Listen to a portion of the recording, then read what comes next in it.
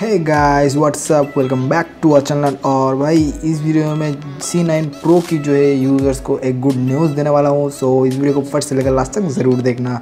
So let's go.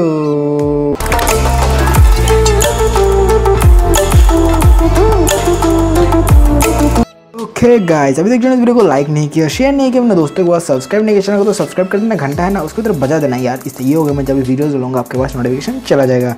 और भाई आज मैं बात करूंगा C9 Pro की बारे में। सो भाई इसको जो है फाइनली इंडिया में जो ऑफिशियल 8.0 के साथ जो सैमसंग इसको अपग्रेड किया है। हालांकि 8.1 भी दे सकता था, लेकिन दिया है 8.0। और यूज़र एक्सपीरियंस UI जो है 9.0 के साथ सैमसंग इसको अपग्रेड किया है। और भाई C9 Pro का जो है फाइल साइज़ था, अपग्रेड फाइल साइज, वो अराउंड 1 GB 200 मेगाबाइट के आसपास था।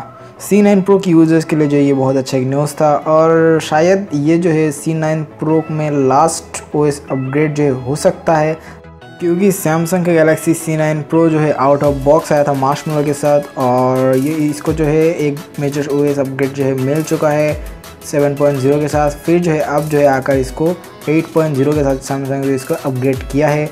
हालांकि सैमसंग जो है उसकी हर मिड रेंज डिवाइस में जो है 2 मेजर OS अपडेट जो प्रोवाइड कराता है, इसीलिए सैमसंग का गैलेक्सी C9 Pro का जो है ये शायद लास्ट मेजर OS अपडेट हो सकता है।